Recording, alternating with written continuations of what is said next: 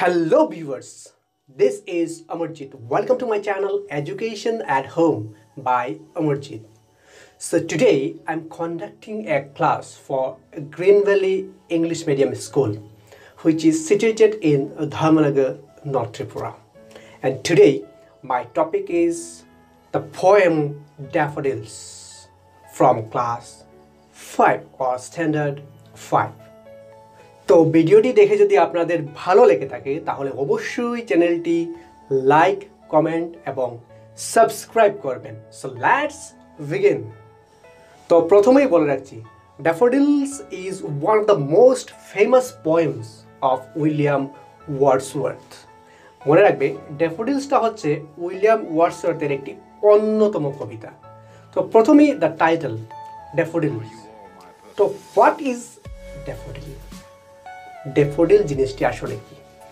দেখো, daffodil is a kind of flower. Daffodil হচ্ছে একটি ফুল, এক ধরনের একটি ফুল, ইয়েলো কালার ফ্লাওয়ার, অর্থাৎ হলুদ রঙের একটি ফুল হচ্ছে daffodil.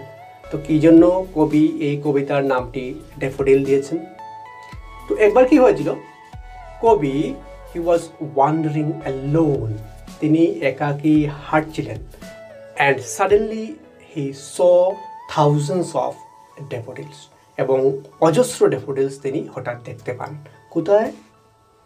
Beside the lake, beneath the trees. এবং ওই ফুল থেকে তিনি ইন্সপায়ার বা অনুপ্রেরণা লাভ করেই এই কবিতাটি লিখেছেন। তাই এই কবিতাটির নাম দিয়েছেন ড্যাফোডিলস। তো বলে রাখছি, the poet William Wordsworth, he was a famous romantic poet. তিনি ছিলেন একজন romantic poet. He was born in 1770 and passed away 1850. He was a great lover of nature. তিনি ছিলেন প্রকৃতি প্রেমিক, ঠিক আছে? He was a great lover of nature and all his poems are dedicated to nature. এবং তার প্রতিটি কবিতায় তিনি প্রকৃতিকে উৎসর্গ করে গেছেন। সো এই হচ্ছে আমাদের রোমান্টিক পোয়েট উইলিয়াম ওয়ার্ডসওয়ার্থ। তো এবার আমরা ড্যাফোডিলস পোয়েমটি রিসাইটেশন করব, ঠিক আছে? I recite the poem daffodils. So I recite and you listen to it very carefully. I have the text book with me. Daffodils. I wandered, lonely as a cloud that floats on high o'er vales and hills, when all at once I saw a crowd, a host of golden daffodils, beside the lake, beneath the trees, fluttering and dancing in the breeze, continuous as the stars that shine and twinkle on the Milky Way.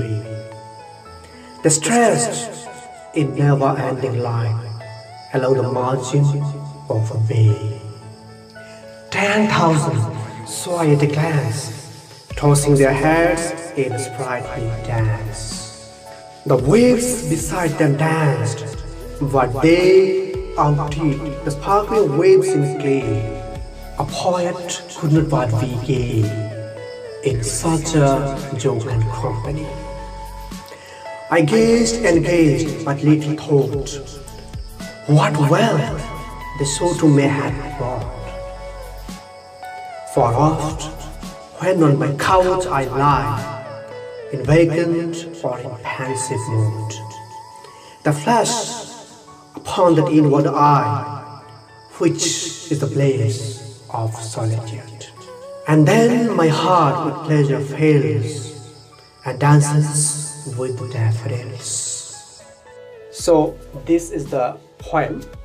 You can recite this poem in this way. Now some important word notes from this poem or word meaning. First of all, daffodils, yellow spring flowers, একটি হলুদ রঙের ফুল। Vales, valley বা উপত্যকা। তারপর host, great in number, অনেক পরিমাণে। Crowd, a large number, অনেক পরিমাণে। মিল্কি ওয়ে, যেটাকে আমরা বলি ছায়াপথ। গ্লি, happiness. জোকান্ড, Jolly or cheerful. Solitude, being alone, মানে একাকী হওয়া, being alone. ফ্যান্সিভ, quite and thoughtful mood, চিন্তিত মন, ফ্যান্সি। তো এই হচ্ছে কিছু ওয়ার্ড নোট, ঠিক আছে। Now I am telling the summary of this poem in Bengali, ওকে। তো একবার কি হলো, আকাশের মেঘ যেভাবে পাহাড় উপত্যকা পার হয়ে একাকী চলে যায়, ঠিক সেই রকমভাবে কবিও একাকী ঘুরছিলেন, তার সঙ্গে কেউ ছিল না। হঠাৎ তার দৃষ্টি পড়ল কিছু ড্যাফোডিলস ফুলের উপরে, এবং সেগুলো দেখে কবি অত্যন্ত আনন্দিত হয়েছিলেন। কবির মনে হয়েছিল যে এই মৃদু বাতাসে সেগুলো যেন নৃত্য করছিল, সেগুলো যেন নাচছিল। ছায়াপথ জুড়ে যেভাবে তারার দল থাকে, ঠিক সেই রকমভাবে ওই ফুলগুলিও উপসাগরের কিনারা বরাবর বিস্তৃত ছিল। এক ঝলকে অজস্র ফুল কবির চোখে পড়ল, এবং তিনি দেখলেন তারা যেন আনন্দে নৃত্য করছে, তারা যেন তাদের মাথাগুলো দুলাচ্ছে। উপসাগরের ঢেউগুলো ওই ফুলগুলির পাশে নাচছিল, কিন্তু কবির মনে হয়েছিল এই ড্যাফোডিলসের নৃত্যগুলি যেন উপসাগরের ঢেউকেও ছাপিয়ে গেছে। এবং এমন আনন্দময় সঙ্গ পেলে কোন কবির না মন আনন্দে উৎফুল্লিত হয়। কবিও আনন্দে উৎফুল্লিত হলেন। কবির মনে হয়েছিল এই ফুলগুলো কি জানি সম্পদ তাকে এনে দিয়েছে। তারপর প্রায়ই যখন তিনি হতাশ হয়ে তার কেদারা বা সোফাতে বসে থাকেন, তখন তিনি তার মনশ্চক্রে ওই ফুলগুলিকে দেখতে পান, বা ওই ফুলগুলির স্মৃতি বা ওই ফুলগুলির নৃত্য তার মনশ্চক্রে বা হৃদয়ে ভেসে ওঠে, এবং তার হৃদয়ও ওই ফুলের সঙ্গে নৃত্য করতে শুরু করে। তো এটি হচ্ছে সামারি বা সারমর্ম of this poem. Now I explain the poem line by line. First of all, I wandered lonely as a cloud. আমি একাকী মেঘের মতো ঘুরছিলাম। That floats on high over vales and hills. যে মেঘগুলো পাহাড় বা উপত্যকার উপর দিয়ে চলে যায়, ঠিক সেই রকমভাবে কবিও যেন ঘুরছিলেন মেঘের মতো। When all at once I saw a crowd. হঠাৎ তার দৃষ্টিতে আসলো কিছু ভিড়। কিসের ভিড়? A host of golden daffodils. Golden daffodils, যাকে তিনি দেখতে পেয়েছেন। Beside the lake, হ্রদের পাশে, beneath the trees, গাছের নিচে। Fluttering and dancing in the breeze, সেই ফুলগুলো বাতাসে নাচছিল। Continuous as the stars that shine and twinkle on the Milky Way. ছায়াপথের মধ্যে তারাগুলো যেভাবে মিটমিট করে, ঠিক সেই রকমভাবে the stretch in never ending line along the margin of a bay. এই ফুলগুলিও যেন উপত্যকা বরাবর ছড়িয়েছিল। 10,000 saw I at a glance.